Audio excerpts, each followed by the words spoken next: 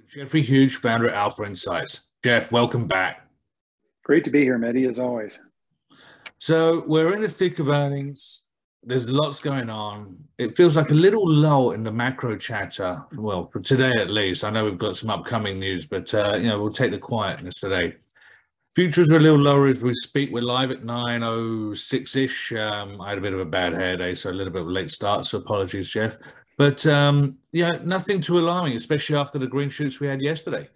You published your weekly piece on Sunday night. Let's dive right in. Let's go top down. Sure. So the S&P about 9% off the October 13th low, retracing about 38.2% of the August-October decline in the S&P, about 50% in the Dow, and about a third in the NASDAQ. That's about what we would expect for a counter trend rally. There's room for the S&P to advance slightly higher. We put out kind of a range of 3,800 to 3,900 roughly.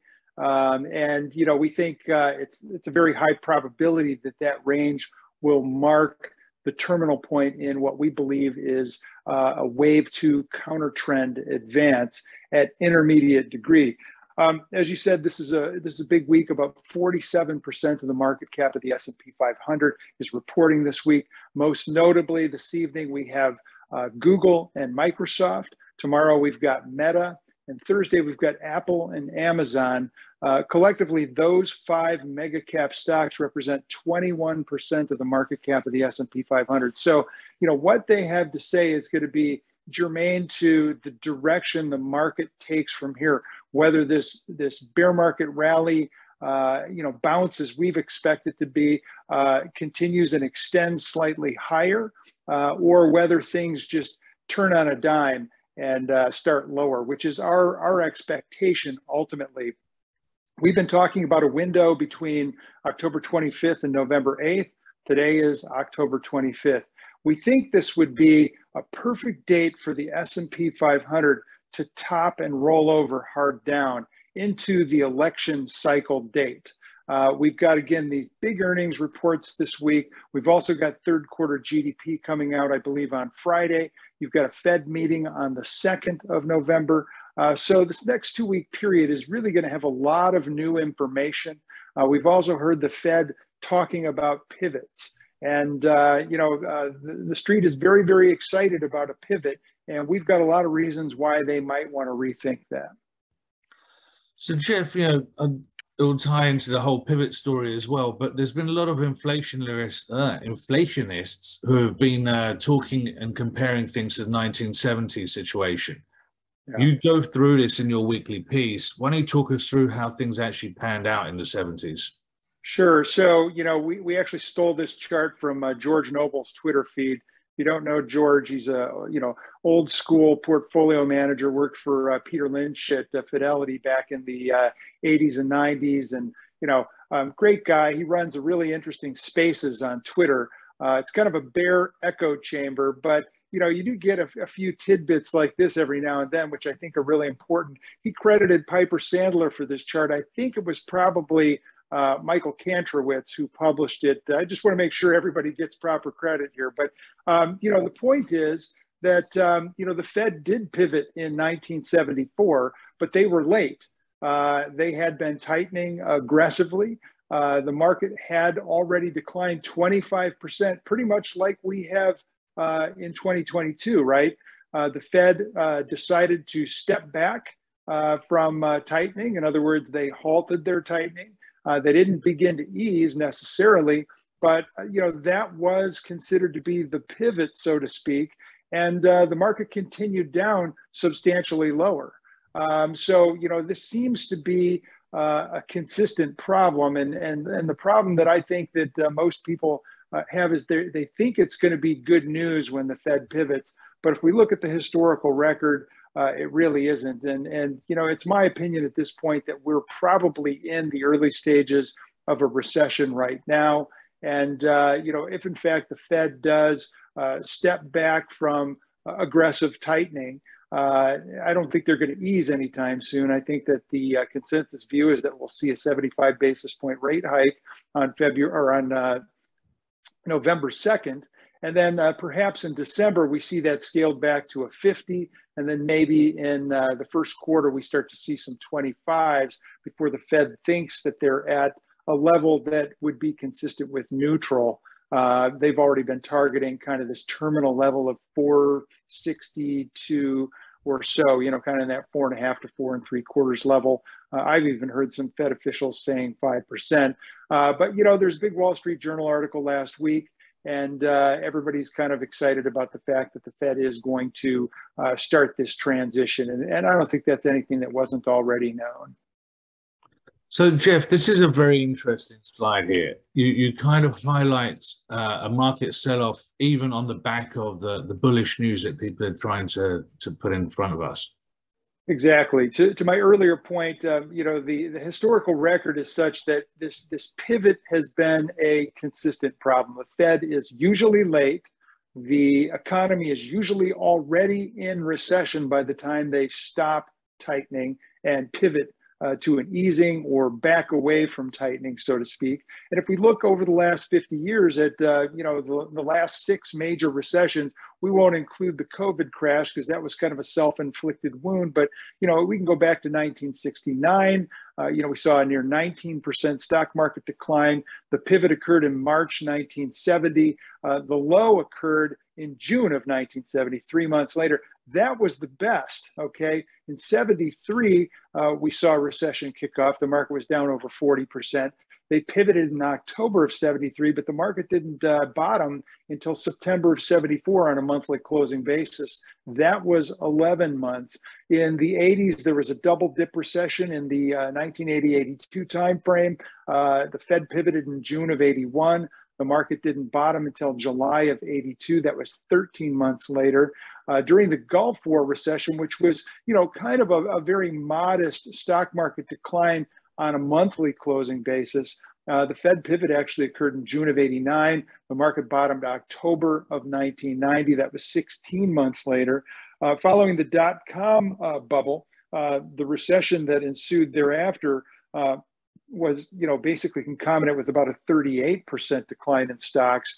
The Fed pivoted in December 2000. The market didn't bottom for almost 2 more years, 21 months, in September of 2002. And then, of course, the great financial crisis saw a 50% decline in stocks. The Fed's pivot came in August of 2007, before the market topped even. And the stock market didn't actually find its lows until February of 2009 on a monthly closing basis. That was 18 months lower. So, you know, I think anybody who's really focused on this Fed pivot as being something that's bullish really needs to review the historical record. You know, I think that will fill in the blanks for them. So it feels like we really have no escape from this sell-off. Well, you know, the average decline in stocks was 28%, and the average pivot to bottom period was 14 months. So, you know, if we're going to call, you know, kind of the last 75 basis point rate hike, the point where the Fed pivoted, I think we can expect to see considerable downside over the next year. So why don't you, you know, this week you also sprinkled in some geopolitical Chinese risk as well. So, you know, how's that tie into everything?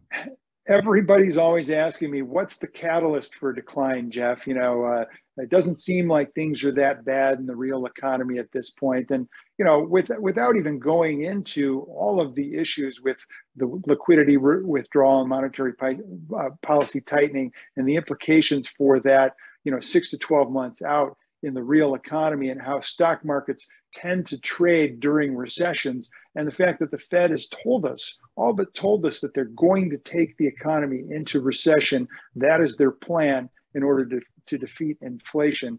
I think we just step back from that and take a look at the headlines in the newspapers. I mean, you got some major issues going on in Europe and in Asia, specifically with China. Over the weekend, we had, you know, the Chinese, Communist Party Congress, where you know, President Xi has now solidified his unprecedented third term in office. So he will be the president of China for the next 5 years. We all know Xi is a hardliner, and he's now stacked the deck with hardliner loyalists behind him, and to the point where they even made a point of escorting out the former president, his predecessor, who was a well-known reformist, in kind of a show of strength that, hey, we are now in charge here. Xi has made it very, very clear in statements that China reserves the right to use military force in order to reunify Taiwan with mainland China. And the CCP is not, they don't pull any punches. We can just look to the playbook in Hong Kong to see that there is a long history of China kind of jumping the gun and, taking action forcefully in order to see that their foreign policy objectives are achieved. I think there's a very high probability, and I'm not the only one, many officials in the US military have now commented publicly that there is a possibility that China will make a military move against Taiwan before year end. And I think that we should factor that in as one of the reasons why stocks could continue to trade substantially lower going into the next 12 months. All right, so today being a Montgomery cycle day, October the 25th, as you've been highlighting over the last several months, let's talk technicals. How are we looking here? Well, like I said, stocks have bounced off their lows by about 9%. It doesn't look like much when you look at this chart. I mean, we came off the lows. It was an impressive bounce. But thus far, I think, it is very much a counter trend price action, very overlapping, not impulsive in any way, shape, or form at this point. And so, despite the fact that, we've already achieved a technical target of around 3,500 on the S&P, which was the measured move count that we came up with from the initial classic pattern top formation of the head and shoulders variety that we've been talking about for some time. We now want to emphasize the fact that there is an inverted cup and handle pattern that is now dominant. And what I mean by that is that the pattern overwhelms the previous pattern. So the prior target really should be looked at as an initial downside target. And based on the fact that we've already broken that neckline on the inverted cup and handle pattern, and we've already broken the 200-week simple moving average, the 200-week exponential moving average, and the 50% retracement, even though we're bouncing from that, we think this is counter trend, and the next move to the downside could fulfill that measured move price target from this classic pattern top formation, which would take us down to about S&P 2,500. We don't have any specific time frame that is necessarily going to play out, but we do think over the next weeks and months we should be making a lot of progress toward that target. And what about from a cycle degree Elliott wave count? Yeah. So let me just clarify that cycles and Elliott wave are two separate things, but let me just simply say that we use what's known a cycle degree measure. Okay. And so the last cycle degree advance began in March 2009 and ended, we believe, in January of 2022 this year. That was cycle wave 5. And if we're only correcting cycle wave 5, we think a minimum retracement would be 38.2%. We have not gotten there yet. That's about 3,200 on the S&P. But we think more likely a Fibonacci 61.8% retracement, which would bring us down to about 2,250 on the S&P 500, is probable. That also coincides with the prior wave 4 extreme and also the 200-month simple moving average. All coalesce around that level. And that is our target on a cycle degree correction. Now, we do believe that this correction is really part of something even bigger, a super cycle degree correction, which could take the market substantially lower. So once we hit that initial target at 2250, we would expect a substantial counter trend advance off of that level, which could retrace about 50% of the entire decline before the final wave, wave C, and that counter trend would be known as wave B. So wave C would then carry the market significantly lower than our initial target of 2250 on the S&P, which is our cycle wave A decline. So at the end of the day, we're looking for a significant decline in the S&P 500 from current levels based on this analysis. And what about on an alternate short-term basis? Yeah, so looking at the short-term wave counts, there's a couple of alternates that we've been discussing. The first one on the left, alternate number 1, suggests that the S&P could retrace up to about 50% of the decline off the August 16th high. We're counting the entire move down from August 16 high to the October 13 low as intermediate wave 1 of primary wave 3 down of cycle wave A down. That would suggest that a 50% retracement could carry us to around 3,910 on the S&P 500, and that should terminate the counter trend advance. And we would count that then as intermediate wave 2, and that would precede intermediate wave 3 down, which would be really the most forceful downside wave in the entire count to date off the January highs. Now, our second alternate actually suggests that we may have topped already, and as you know, we've been talking about these cycle dates, Montgomery cycle turn dates, and today happens to be the October 25th major Montgomery cycle turn date. It's possible, and we're not guaranteeing this by any stretch. This is one of the part of our working hypothesis. It's possible that we are topping today, or have already topped at the 38.2% retracement of the decline off of the September 12th high.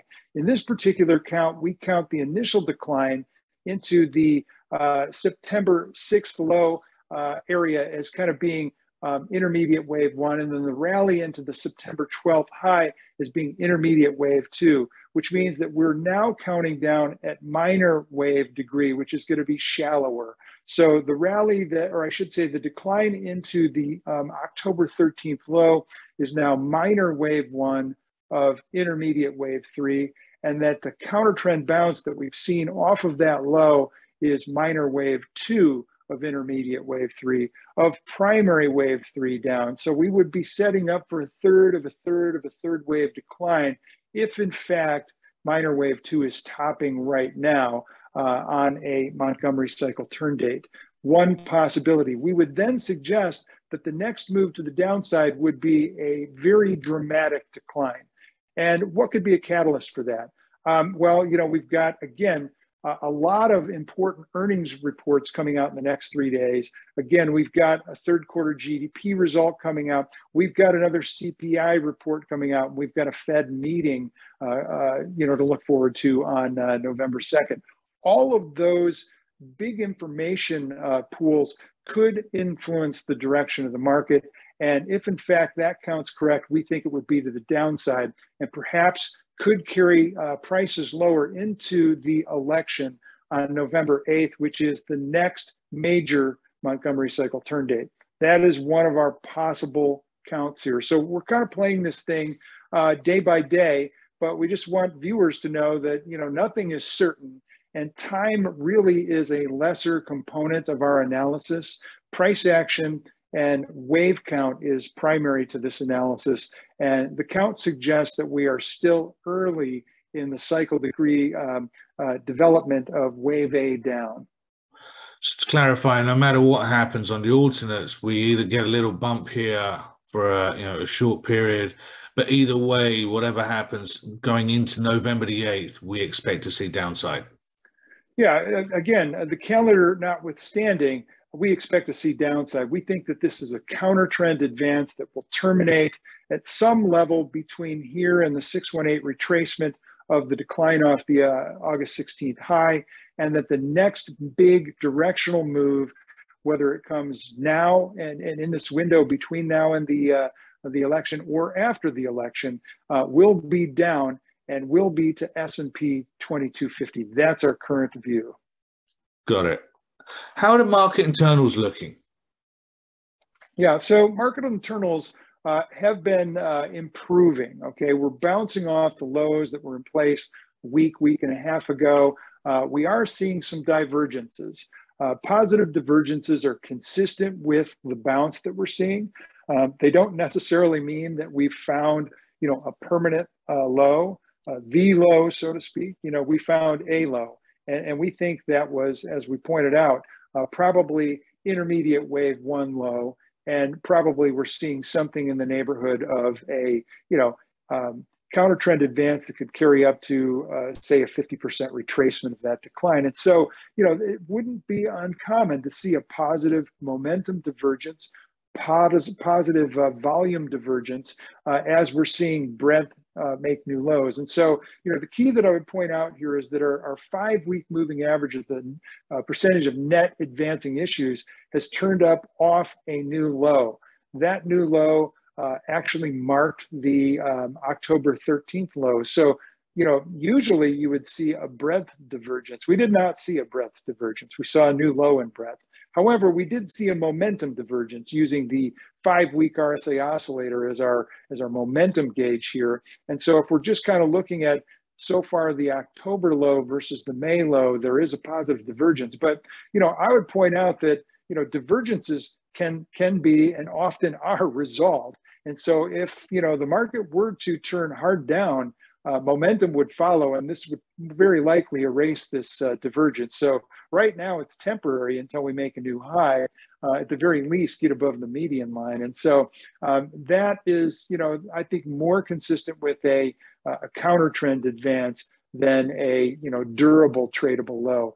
The final thing I'd point out is that volume has improved. The volume was about 89% of total S&P volume last week. That was a big day, but yesterday we had a big 400 point up day, and up volume was only about 53% of total volume. So it's kind of fleeting. The 5-week moving average of the ratio of up down volume has recovered off of its all-time record low a week ago to just 1.7 times. That's not a very strong reading. We'd want to see a 3-to-1 or better rating or ratio to really feel confident that we've got some durability to this advance.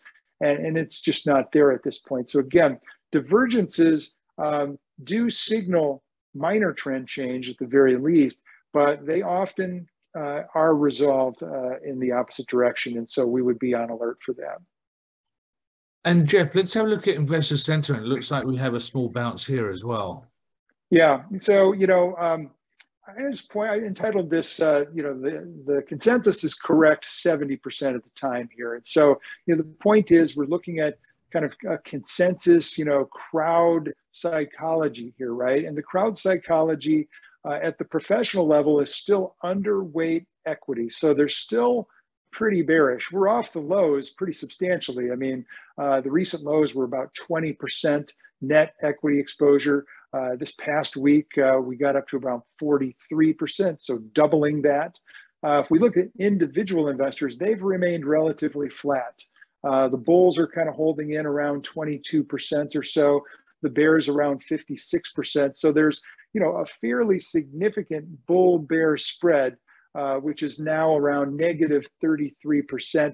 That is up from the lows of negative 44% in September. The point is, and I kind of said this before, we've been playing whack-a-mole here. Every time the market, rallies a little bit off of its lows, everybody gets excited. They start to get more bullish, and then all of a sudden the market turns down and makes a new low, and everybody gets bearish again.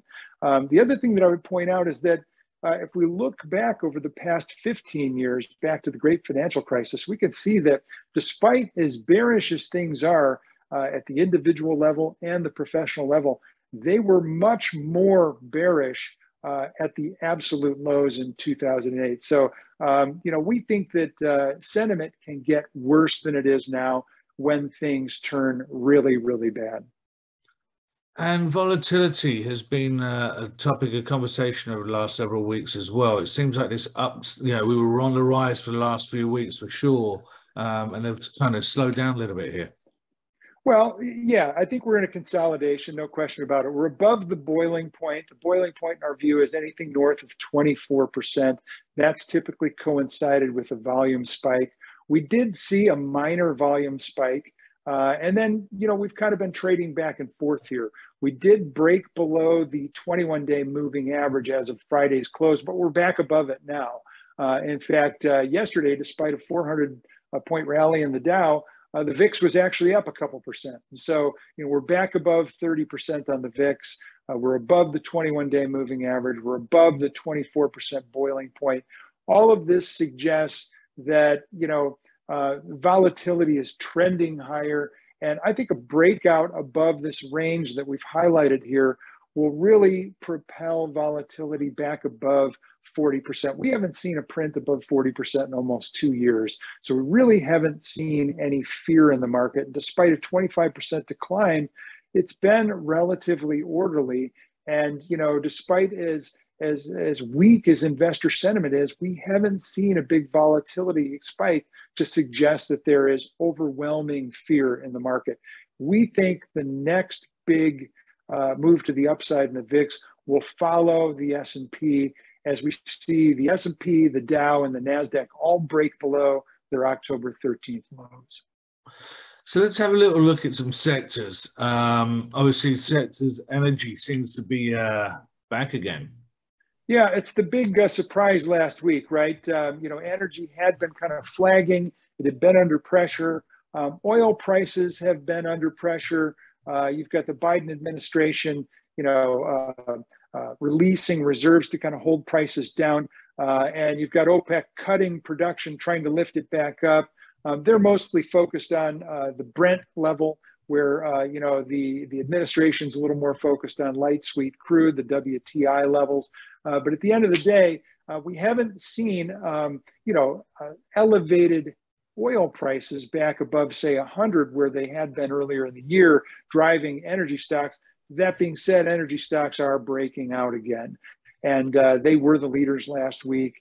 And frankly, if we were going to make a bet on a sector basis, on a 12-month go-forward basis, energy would be our number one sector bet, and it ranks number one in our sector work and has for the better part of the year. So that hasn't changed despite the sort of lull that we saw in price action over the course of the last several months. I would say at this point, energy should continue to lead the market going forward. Well, and looking at this next chart of, big tech versus big energy, it's an interesting one as well when you put it out like this.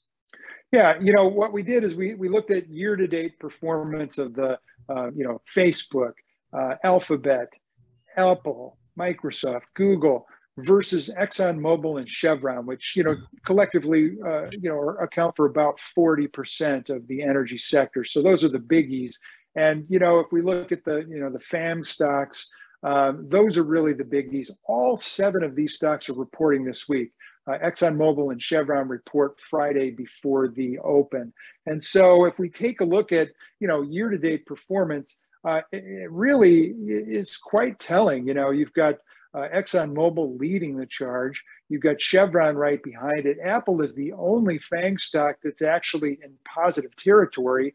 Frankly, when we look at, Microsoft and Amazon and Alphabet and Meta, Facebook changed its name to Meta, they're all doing very, very poorly relative to the market, all underperforming by a wide margin. And, I think we're going to get some really important information and insight about the direction of their businesses in the next 3 days. We're not expecting to see positive news flow come from these guys, especially Meta. I think things are looking pretty dire there. So how do we make some money, Jeff? What are we looking at? Normally, we put out our top 5 longs, top 5 shorts, but we just decided to kind of look at these 7 stocks in detail. And, the one that really stood out on the long side to us is ExxonMobil. That's where I would want to place my bets at this point. The stock went out around 106 last night, broke out above 105 to make a new all-time record weekly closing high last week. And, we think that breakout gives us an initial upside target count to 130. The longer term, we think this stock could carry to 180. And that's about 70% upside from last night's closing price. For traders, we would use a stop loss at about $90 to manage our risk budget. That sets up a 4-to-1 positive risk skew to our longer term target. And what about on the short side? Again, I said Meta before, and I'm going to stick with Meta as the place you'd want to fade it. If you own it, I would sell it going into the report. And if you're a hedge fund and you can go short, I think this is an opportune way to potentially double your money. Stock went out at around 130. It broke down from 165, a key level that counts to about $100 on the downside. We get a bigger measured move target off the larger degree pattern, though, to about $60, which marks a range of about 30 to 110% profit potential from a short sale here, depending whether we make that stretch target or not. To the stretch target, we would set a 150 stop loss. That sets up a better than 3-to-1 positive risk skew here. And, I would just point out that the relative strength of Meta to the S&P is just perilous at this point. It's the worst that we've seen of any of the major mega cap tech communications plays. I think that there's a real problem at Meta, and you've already seen, key managerial changes, with Sheryl Sandberg leaving, and I think also some key people on the board bailing out. You don't see that happen if the long-term outlook for the company is rosy. I just don't see that happening. Jeff, certainly a week to stay tuned on everything. So thank you for sharing your thoughts from Alpha Insights with us. Always a pleasure. And everyone watching, thank you for watching and good luck investing.